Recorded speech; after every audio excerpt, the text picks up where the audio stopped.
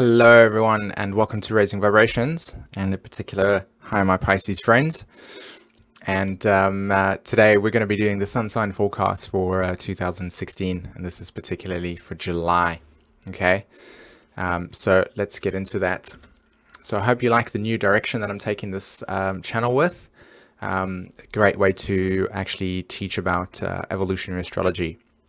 Okay, so we are looking at the solar cycle, and this is for July, or should I say the solar cycle for Cancer, and in particular from the 22nd of June to the 22nd of July. Okay, and this is a big month for you, to be honest. The solar cycle is when the sun moves through a constellation, and for you, the sun is moving through the 5th house of the astrological chart, which is self-expression. Okay. And self-expression is the Leo archetype. This is the 5th house. And so for you, Pisces, this is all about getting out there and really validating your direction in life. And in particular, your sense of special purpose. You know, why are you here? What brought you to this experience? What makes you feel like you've got a destiny to fulfill? And so by allowing yourself to be encouraged with those thoughts and ideas and what direction it is that you want to embody as the heart, as the playfulness that you are, then you need to know that this is the month to get that in gear, okay? So self-expression and the Leo archetype also plays out as this feeling as if there's a need for external validation. And so this is a big deal because that validation, that sense of who's going to see me, is also needing to be developed as well. So this is also about allowing your own direction to be seen as you see it within yourself. Okay. Now, collectively speaking, we've all got the sun and Venus connected over here.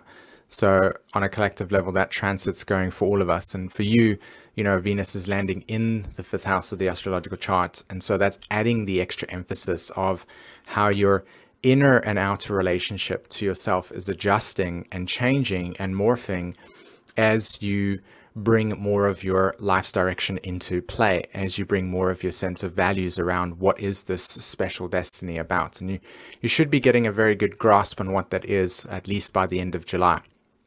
Okay, in terms of it being now solidified into your life, that's what I mean. Okay.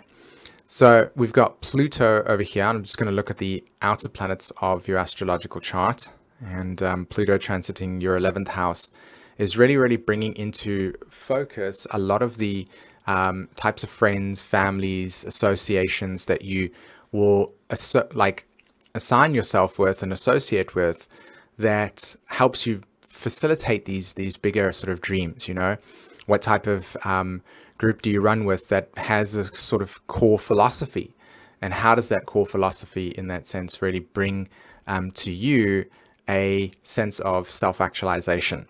Okay, so that's coming out, and this is a big deal. I mean, you know, Pluto is a very long energetic vibrational change, so up until 2024 this will be taking place for you. And so know that your transformation is taking in terms of friend dynamics. Okay. Now you've got Neptune in your 1st house of your astrological chart, and of course Neptune in your own sign is really bringing you that new direction regarding your spirituality. You know, what defines your relationship to higher descriptions, higher meanings, higher sense of ultimate knowing in that way. So this is a big deal for you to navigate your way through this experience. And of course, as Neptune's transiting its own sign and also your 1st house, there's probably going to be a readjustment around what is your relationship to a higher meaning. And this will be also taking place for you for quite some time.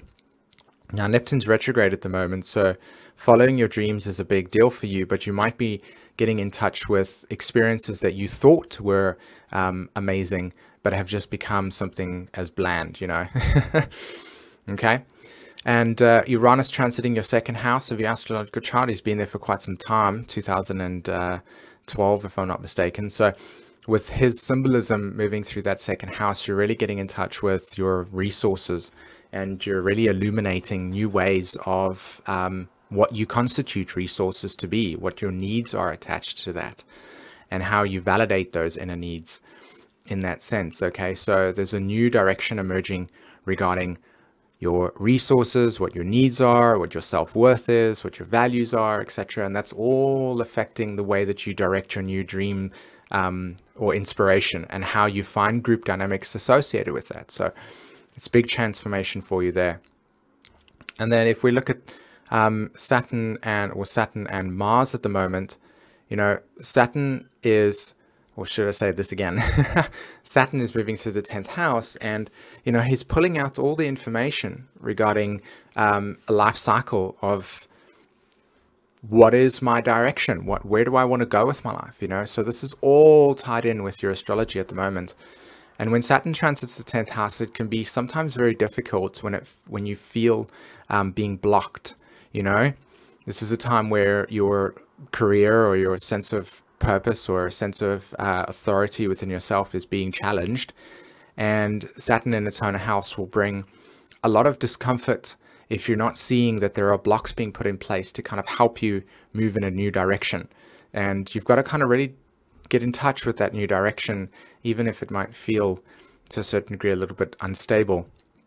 Okay, so, you know, with Mars now, as I said again, with Venus and the Sun connecting together, the Sun, the Mars and the Saturn archetype are transiting together as well. So what's taking place here is Mars moves into the 10th house, and he plays around there for a little bit. I think it was about a month ago. And he's really, really helping get that Saturn energy out and about. It's like, okay, right, let's see this new direction. I'm feeling a sense of promotion. I'm feeling a sense of new authority within myself. But then he's kind of transited back into your 9th house, saying, got to get in touch with that philosophy again. What is the philosophy that's really, really influencing this new direction? And so here, the Mars energy is helping that process come to the surface. So really get in touch with your philosophy, because that's going to help the new direction.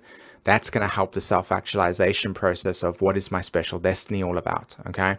And of course, this will all linked with your values and your sense of what are my dreams in that way. Okay. So we've got new moon happening for us on this 4th of July in Cancer, which you can see there. And that's obviously going to kickstart this whole solar cycle for you of self-expression. And on the 19th of July, it's in Capricorn, and that's also in your group dynamic. So what tribe are you running with that's helping you follow that new direction? Okay. All right. Just wanted to quickly draw your attention to learn your chart. And this is an exciting new project that I've created at the moment for everyone. And the description has got a link, and you can go ahead and read exactly what it's about and book your session. And basically what it's about is that you have an astrology chart. You send me your birth details, I create it, and I send you a playlist of about 24 videos showing you how your chart is actually configured. And then you learn it for yourself. And then we also have a 90-minute reading after that as well. So to really get in touch with your soul's dynamics. So that's a new way of basically being able to actually read our charts and empower us through the experience. Okay, so check that out as well in the description below and up the top here. Other than that, guys, if this is a new video and you've just watched this for the first time and you're new to the channel, please hit the like and subscribe button. And until then, take care. Bye-bye.